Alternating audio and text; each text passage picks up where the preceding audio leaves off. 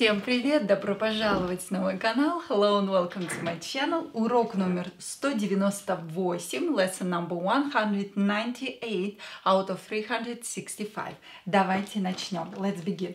Номер один – повторение. Here we are going to review vocabulary or grammar. Повторение.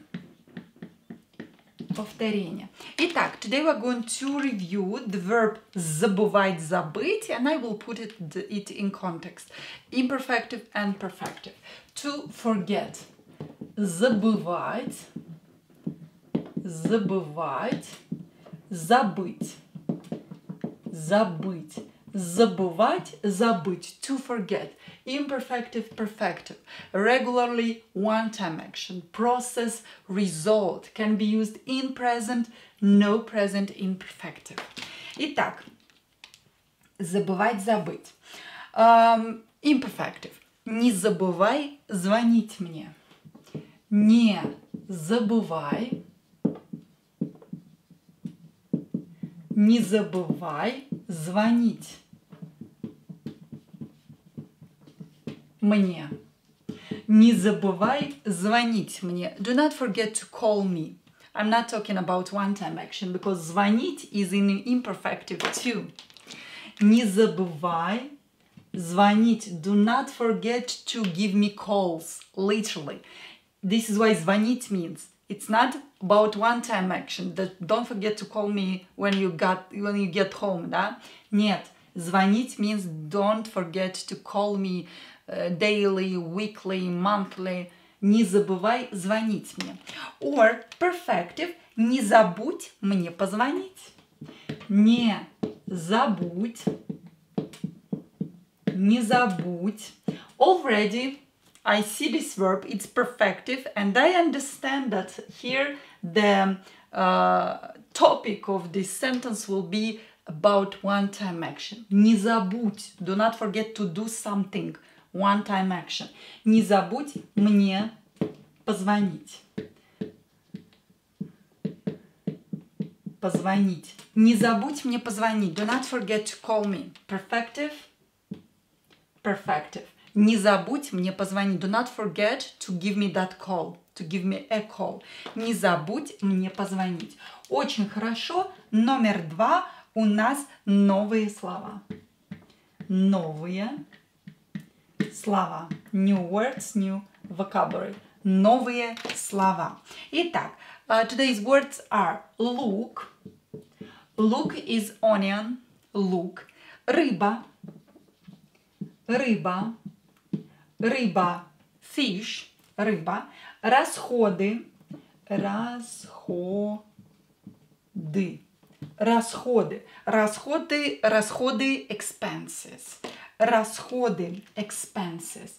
And the last one is озеро. Озеро is a lake. Озеро, lake. Озеро. Номер три, родственные слова. Родственные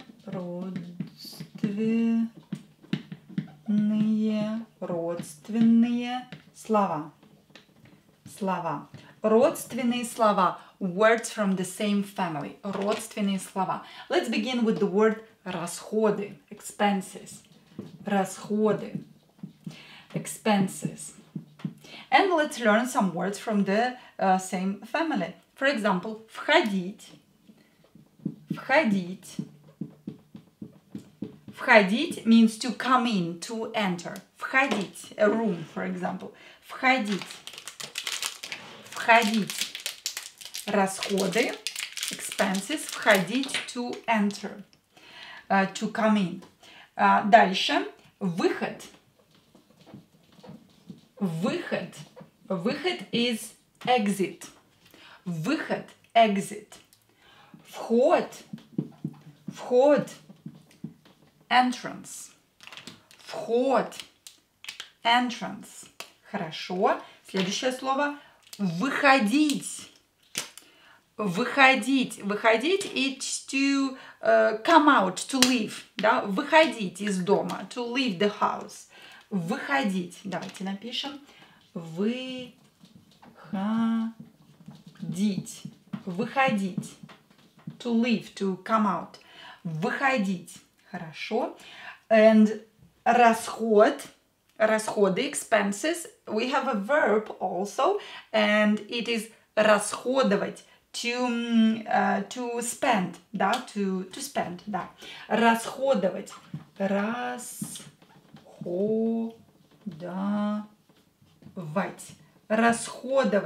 Oh my God.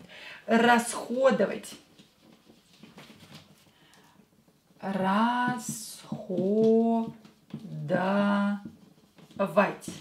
Расходовать. Расходовать to spend. Расходовать to spend. Очень хорошо. Идем дальше. Номер 4. Number 4. Прилагательные. Adjectives. Номер 4. Прилагательные. Давайте напишем. 4.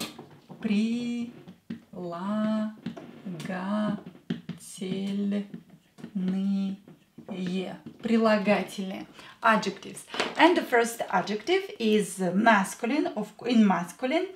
And today we're going to talk about the adjective мелкий. Мелкий means small, little, fine, petty, minor. Да, a lot of translations. Мелкий. Let's start with masculine. Мелкий. Мелкий. For example, мелкий лук. Look. Мелкий лук, small onion, small pieces, да, мелкий лук, very small. Мелкий лук. Feminine is мелкая, мелкая, мелкая. And we need a noun in feminine. Let's take the word рыба. Рыба. Мелкая рыба, very small fish. Мелкая рыба. Мелкая рыба. Now, neuter is мелкое. Мелкое. And here the meaning will be a little bit different. Мелкое озеро. Озеро. Well, мелкое озеро doesn't mean that the lake is small. No. It means that it's shallow, that it's not deep. Да? Мелкое озеро, when the lake is shallow, is not deep. Мелкое озеро. Мелкое озеро. And now plural, мелкие. Мелкие. And let's use the word расходы and write it here. Расходы. Расходы. Мелкие расходы, small expenses, like, I don't know, for small things. Like toilet paper, milk, I don't know, markers. Мелкие расходы, not big expenses, small expenses. Мелкие расходы. Деньги на мелкие расходы. For example, here is money for small expenses, like pencils, like markers, like, I don't know, paper and so on, да? Мелкие расходы. Хорошо. Номер 5 у нас грамматика. Грамматика. Грамматика. And today we're going to learn a new pair of verbs. Просить, попросить. Просить, попросить. Просить, попросить. Попросить. Попросить. Просить. Попросить means to ask for a favor, for example, or for a pen. Просить. Попросить. Imperfective. Perfective. Process. Result. Regularly, to ask for something regularly. One-time action. Present, to ask right now. Просить.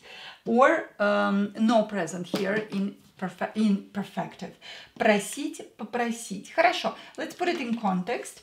Итак, я прошу тебя уйти. Я прошу. I'm asking. Я прошу. Present. Я прошу. The verb просить in imperfective. Я прошу тебя уйти. Уйти. Я прошу тебя уйти. I'm asking you to leave. Я прошу тебя уйти.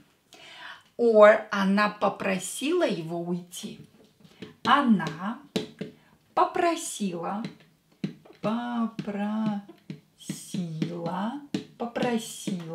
его уйти.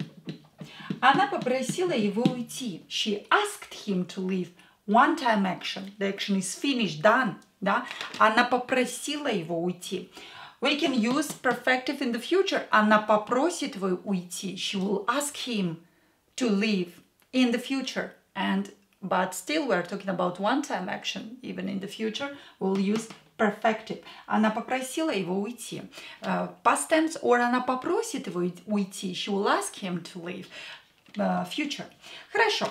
Идем дальше. Номер 6. Вопросы и ответы. Вопросы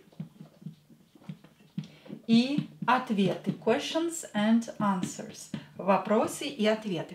Итак, вопрос. Я смогу научиться играть в теннис за месяц? Я смогу, perfective, я смогу научиться, perfective, научиться, perfective, играть, imperfective, играть в теннис за месяц. Я смогу научиться играть в теннис за месяц. Try to translate it by yourself. Я смогу научиться играть в теннис за месяц. Я смогу научиться играть в теннис за месяц. Я смогу, will I be able, one-time action in the future, научиться, to learn, one-time action in the future, играть, imperfective, to play. I'm talking about a process. I'm not talking about one-time action. I will not play only once, right? Играть в теннис за месяц. Will I be able to learn how to play tennis in a month? За месяц. Давайте посмотрим ответ. Let's see the answer. Думаю, да. I think yes. Думаю, да. I think yes. Думаю, да. Номер 7 у нас фразы. Phrases. Фразы. Итак, первая фраза. Ира нашла работу. Ира нашла работу. Ира нашла работу. Ира found a job. Found herself a job. Ира нашла. The action is finished, done. She found it. So the verb here is imperfective. Да? Найти, to find. To finish this section. Нашла what? Found what? Work. Работа will become a работу in accusative case. Because from the verb, the question is, she found what? A job. Accusative case. Ира нашла работу. Ира нашла работу. Очень хорошо. Идем дальше. Следующий пример. Мой учитель сказал, что я хорошо говорю по-немецки. Мой учитель сказал, мой учитель сказал, что я хорошо говорю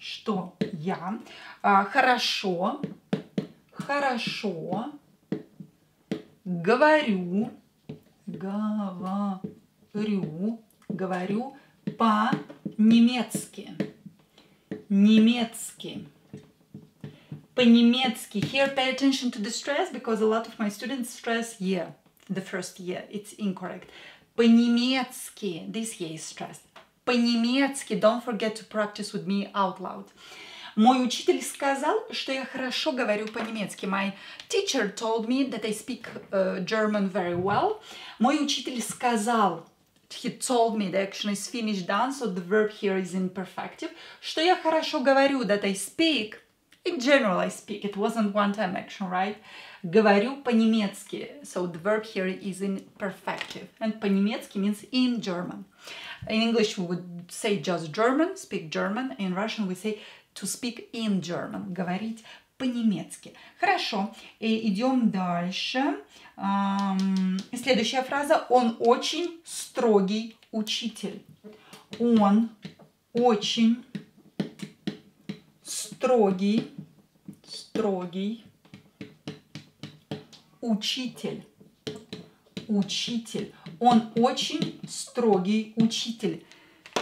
He is a very strict teacher. Он очень строгий учитель. Demanding, severe, да? Он очень строгий учитель. Очень хорошо. Номер 8. Диалог. Диалог. Диалог. Диалог. Итак, как называется эта компания? Как называется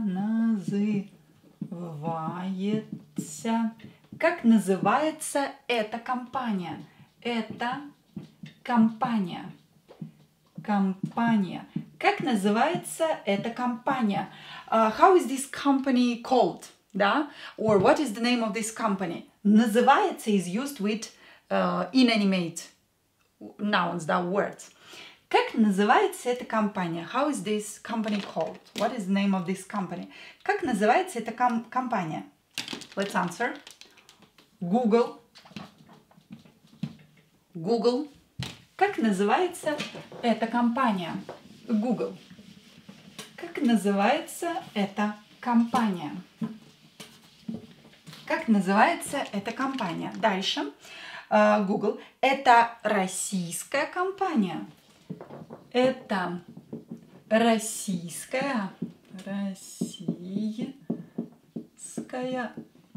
российская компания. Компания. Это российская компания. Is it a Russian company? Это российская компания. Нет, американская. Нет. Американская.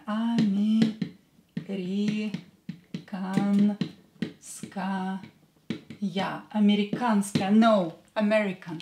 Нет, американская. No, American.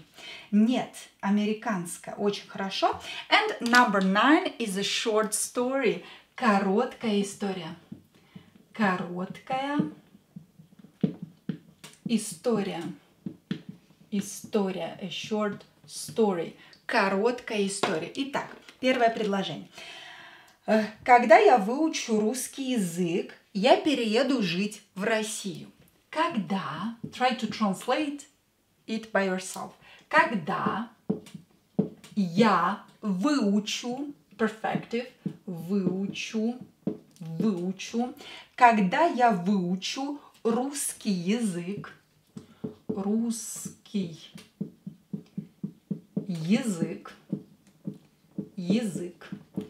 я перееду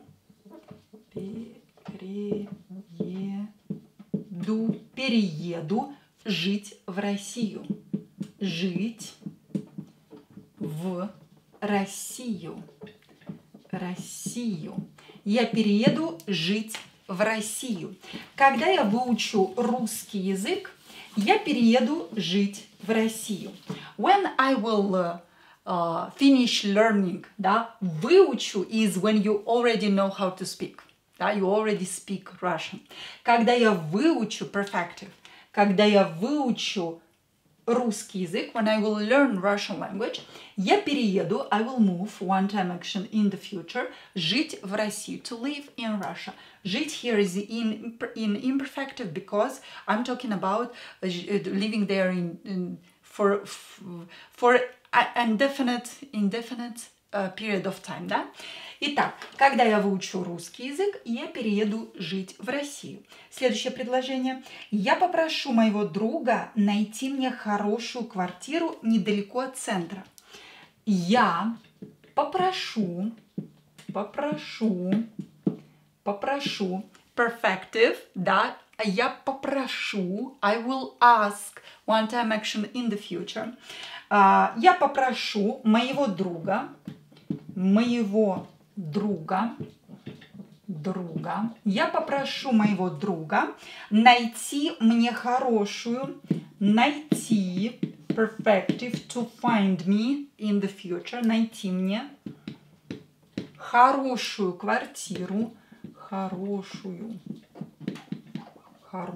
квартиру, квартиру, accusative case. To find me what? A good apartment. Хорошую квартиру. Недалеко от, or let's write в центре, because we already learned this case. В центре. So, я попрошу моего друга, I will ask my friend, one-time action in the future, perfective. Моего друга найти, to find me, one-time action in the future, perfective. That means that it's perfective. Мне хорошую квартиру в центре. To find me what? A new apartment, accusative case. Where? In the center. Prepositional case. Я попрошу моего друга найти мне хорошую квартиру в центре. I will ask my friend to find me a good apartment in the center, in the city center.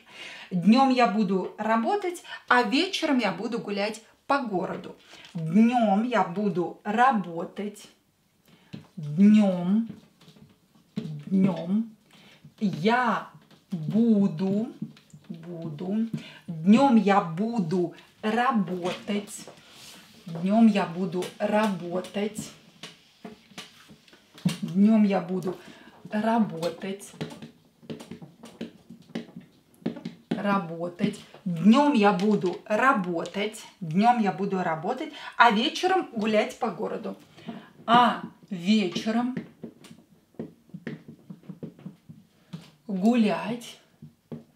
гулять по городу. Днем я буду работать. During the day I will work. I will be working, literally. So работать is in imperfective after буду. Because I'm talking here about the process. А вечером, and in the evening, гулять по городу. I will be walking around the city. Да? Гулять is in imperfective because I'm planning on doing it regularly. Да? Let's read it one more time and we are done for today. Когда я выучу русский язык, я перееду жить в Россию. When I will learn Russian language, when I will finish learning, when I will be able to speak, I will move to live to Russia. In Russia, literally, I will move to live in Russia. Я попрошу моего друга найти мне хорошую квартиру в центре. I will ask my friend to find me a good apartment in the city center. Днем я буду работать, а вечером гулять по городу.